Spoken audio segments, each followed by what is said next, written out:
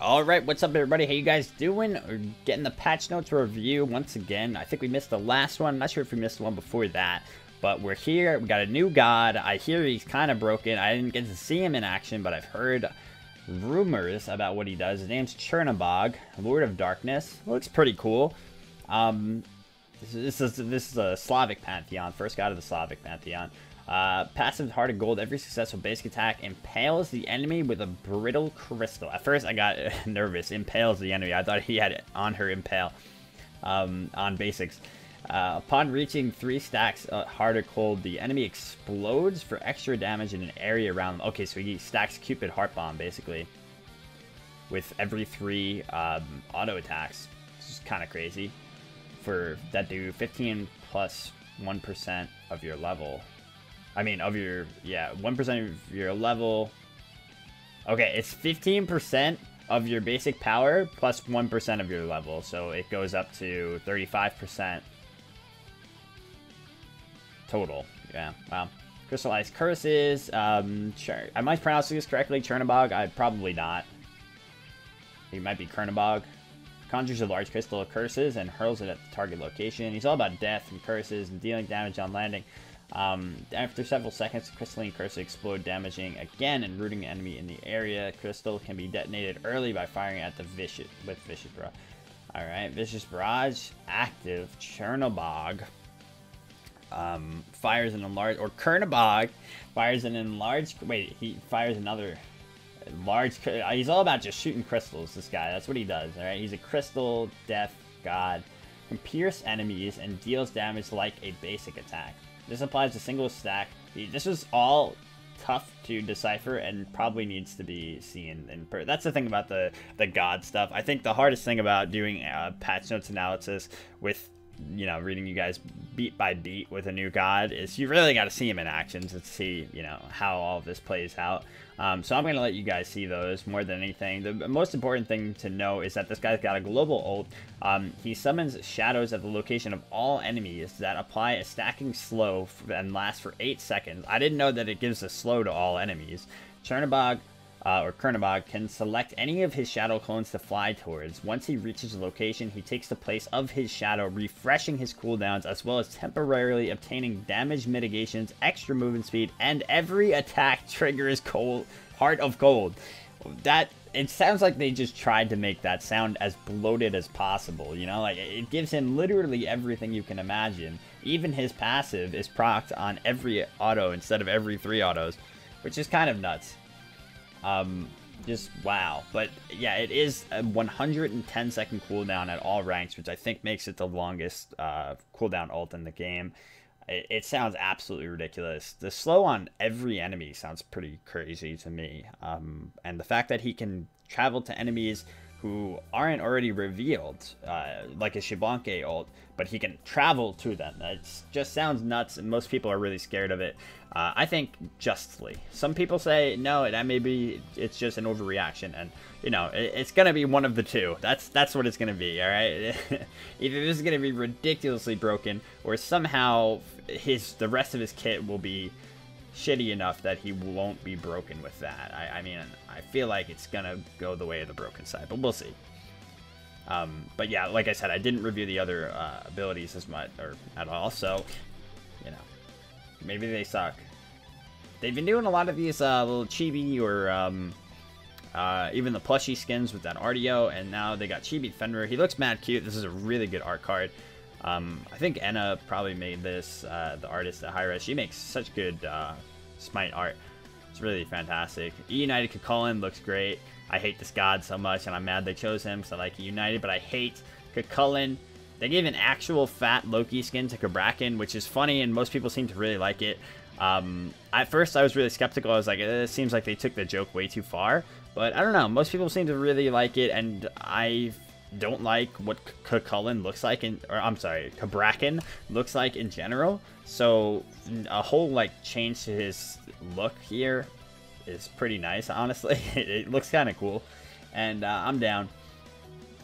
It's a cute concept, or you know, cute concept that they didn't invent but they built upon. Now, what I don't understand is this Northern Ranger Hachiman. It's literally Ullr. It's a Hachiman Ullr skin, or an Ullr Hachiman skin. however you want to say it. It's strange, and I don't understand why they chose to do this, but at the same time, Hachiman, I didn't like any of his skins, and it looks really cool, but it's like he literally just looks like older. I gotta see what the effects are on it, but I mean, it's cool. If I'm playing Hachi, I'll certainly be playing this skin as long as I, you know, get the skin for free somehow. Cool skin regardless. Divine Uprising. Kickoff for Divine Uprising event where we unveil our upcoming plans for these 3 new Pantheons. Oh, 3 new.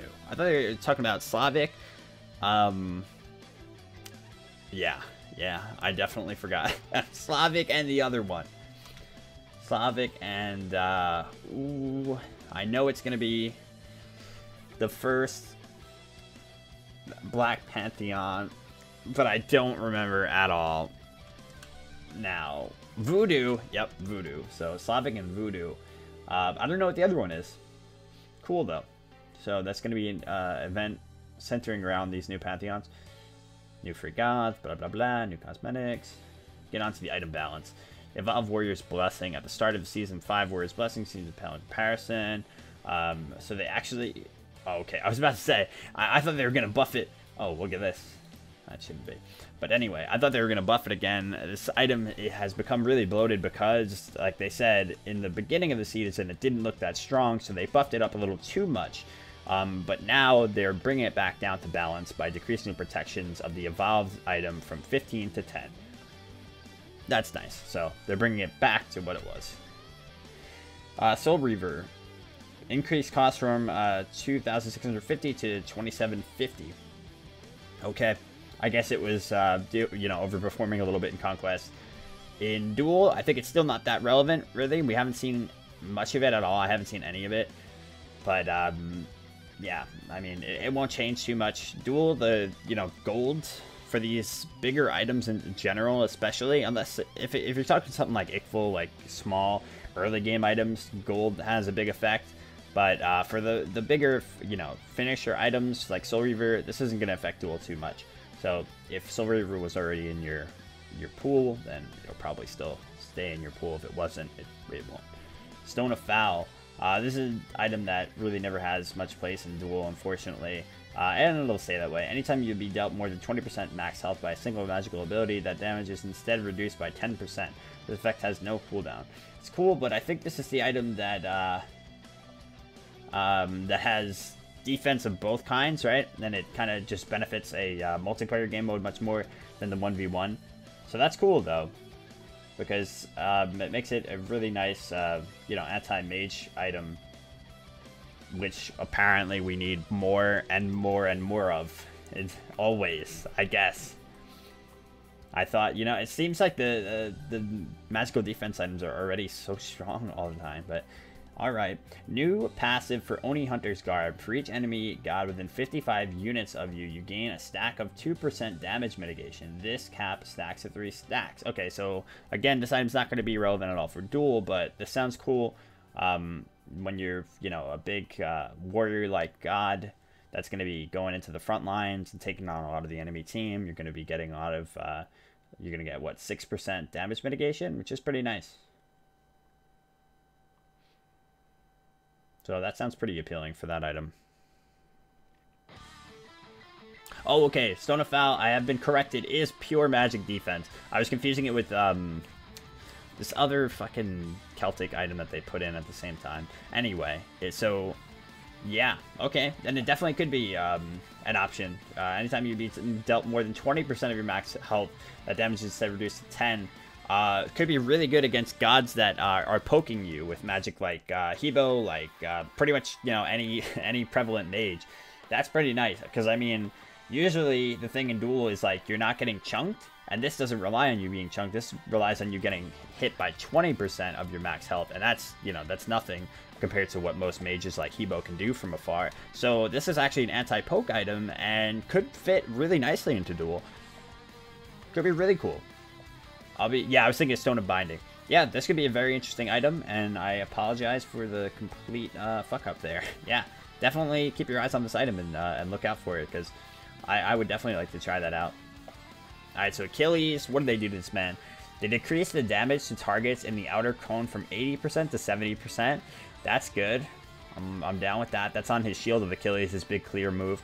Then combat dodge, they decrease damage from 65 to 55 at base rank, and it scales up to 215 instead of 225. So a little nerfs to Achilles.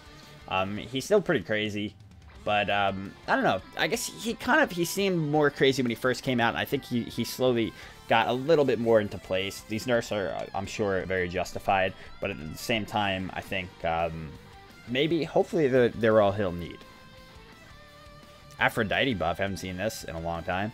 Decreased cooldown of this ability if you hit an ally from 3 seconds to 1 second. Oh, that's awesome, because really, she should be able to navigate that kiss much more easily. It's such a core part of her gameplay, and, you know, kissing the wrong ally, or just somebody intercepts your kiss, and then you can't go kiss the other guy for another 3 seconds, is such an inconvenience that, you know, didn't really need to be there. So that's a good plan. I like that. Now, Guan Yu, they actually made a nice change to Guan, which will help him out a lot in duel. The third hit of Guan Yu's hit chain now cleaves, so he's got a cleave on his third hit of his chain, so it helps him out against gods that stop him from being able to clear with his 3. The last hit of Guan Yu's hit change range has also been increased from 12 to 16, so he'll be able to fire that off from a little bit further away to try to hit, you know, the full wave with it. And the first 2 hit of Guan Yu's hit chain have remained unchanged. Okay. Just making sure, I guess. Painless stacks now only reset when out of combat, rather than being consumed by a single ability. Oh, okay, cool. I'm trying to make sure I have that understood completely. Stacks now only reset when out of combat, rather than being consumed by a single ability. It's like, I have to remember what the fuck Painless did in the first place. You'll be able to make sure it actually, like, goes onto your heal more, which is good. I bet you this is a lot more significant than I'm originally taking it as. But it boosts all of his abilities in the end game, which is great. Or, you know, in the long run, this is a good change. I am just struggling with it. He heals twice as much, hit 3 shreds prots, and 2 boosted slow. Stacks not only reset when out of combat, rather than... I see, so he keeps his stacks throughout the fight. He only loses them when he gets out of the fight. That's fantastic. Sorry, guys, I'm going along with this at the same time as you, because I have had no time at all for preparation for this one. Somebody asked for it. I was like, you know what, I'll just put this up here, and I'll do it. I'll go along with you guys and learn with you, but I didn't realize some of the things would be, you know, a little bit out of my scope without Hi-Rez's extra explanation. But yeah, so that's actually huge. Wow, that's really big. That's huge. So now he won't be using his stacks up during the battle. Only when he's out of combat will it reset them. So he can use multiple stacks throughout the fight through all of his abilities. Holy crap. Good stuff for Guan. Still not going to be great in duel, but, you know, massive buff. Khepri having a hard time. They're finally looking for some Khepri buffs. Increased root duration from 1.3 to 1.5 at base, going up to 1.9 instead of 1.7. Increased damage from 50 to 60 all the way up to 280. So it actually, nice little bit of scaling increase on Solar Flare there.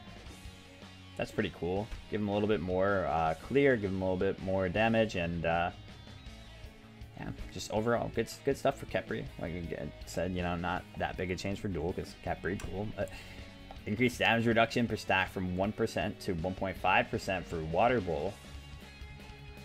That's a nice little thing. As a result, maximum damage reduction increased from 10% to 15.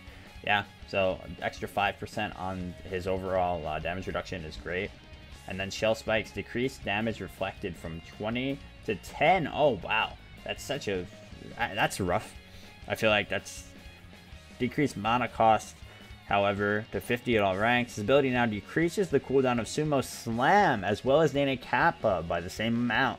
Okay, so they fucked him on the damage reflect by a good little bit there, but they ended up making it reduce Sumo Slam as well as the Nene Kappa, so that's pretty cool. Hopefully that works out well. It's an interesting decision.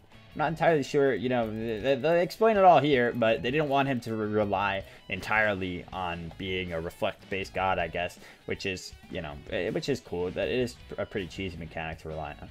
A lot of changes here. Nemesis Slice and Dice. Decrease damage from 50 to 40 starts, so her clear is even worse now. Gonna make them even rougher to play in the early stages of Duel, and it scales up to 10 less throughout, it looks like. Terra, they probably nerfed the shit out of Terra because I heard they overbuffed the crap out of her. Decrease amount of hits it takes to destroy Monolith from 5 to 3, which is great because I don't know why the fuck it takes 5 hits to kill that thing. When I first heard that, I thought they were joking. Decrease damage mitigation from 10% to 5% on her ult now, and they decrease damage amplification from 10 to 5 as well, so huge nerfs here to Terra, which is great because they went too far. Now, it's time for what we've all been waiting for. Thor gets a huge buff here from Mjolnir. His 1, increase the amount of damage the return handler deals to minions from 50% to 80%. So it's an extra 30% he gets on his clear, and boom, huge. He's going to be clearing like a maniac. He already has really solid clear overall. 2 points in your 1, 1 point in your 3. You're going to clear excellently at level 3. And, start off strong in Duel. My boy. The Rise. He deserves it. Vamana, they decreased the mana cost from Clear the Path which to 70 at all ranks, which is nice because, you know, I was actually just playing mana. I was like, oh my god, this guy is so intensive on mana cost. And it's absolutely what they said. Very high mana cost is what he suffers from most. He's known for that. Everybody makes fun of the fact his name is Vamana, and he, you know, suffers from mana cost so hard. So they just decreased the mana cost on all of his abilities other than his ultimate, which is great. Seems perfect. And it's interesting that they made Clear the Path the one that ends up being 70 at all ranks, that being the escape, and not yeah, I guess they didn't want him to be able to just spam too easily with the other ones by making them stay at 70 at all ranks, because when you think about it, Clear the Path, you know, you're putting yourself at a disadvantage if you're using it too often anyway, so you know, it's its own penalty. But yeah, that's really cool. He'll be able to navigate the fights a lot better and not, you know, himself as easily. Shibanke relied on getting kills to activate his passive. Oh, what did they do? That's cool. So they're trying to change up Shibanke's passive. His ability now stacks off of player damage dealt instead of kills.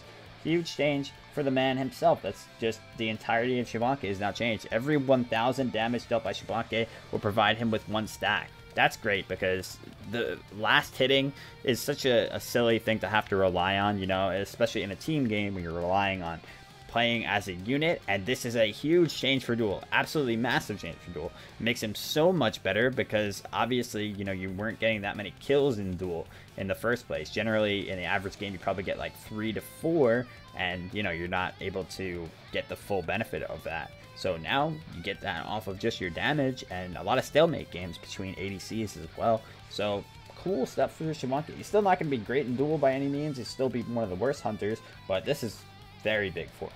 Decreased mana cost as well on Rising Jaguar from 60 to 60. We did it. Nah, but it as it goes up, it's down to 80. Nice changes overall.